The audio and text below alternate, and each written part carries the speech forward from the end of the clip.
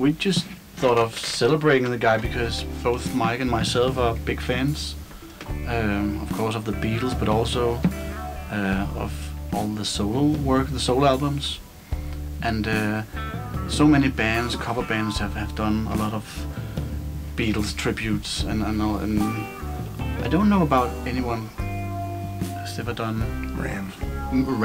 Yeah.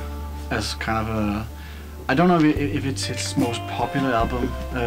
It's probably not, but to me it's kind of a cult favorite amongst musicians. Yeah. It's a favorite.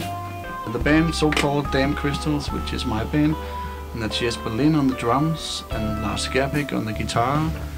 It's Christopher Møller on the keys and Søren Koch, as we prefer to call him in English,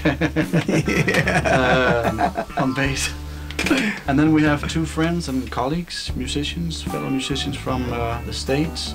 And this is Mike Viola. And we're gonna have the last one. That's Tracy Bonham. Tracy Bonham. And it's gonna be a lot of fun, I guess. Yeah, it's already a lot of fun, right? It is. I mean, that's the thing. We're all exhausted. Yeah. And I've only been here a day. You've been here, what, 3 days? Yeah, so, but it's a tough one, but it's definitely worth it. I mean, I'm having the best time. Yeah, really, for sure.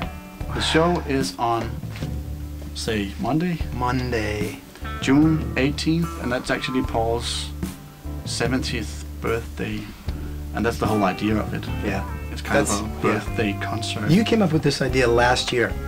Actually, you came up with the original idea, yeah. When you were here the first time, was it 3 or 4 years ago? Oh. And we talked about, wouldn't it be funny to do the Ram album in front of an audience? Okay, right. So that idea would just lied around for a while. Yeah, and that's then, right. Hey, Paul is turning 70. Let's do this. That's it. That's the time to do it. Yeah. And here it is. Monday, 18th of June, in Vega, Copenhagen. And still a few tickets left, not much, so we have to take quick. Yeah, very quick.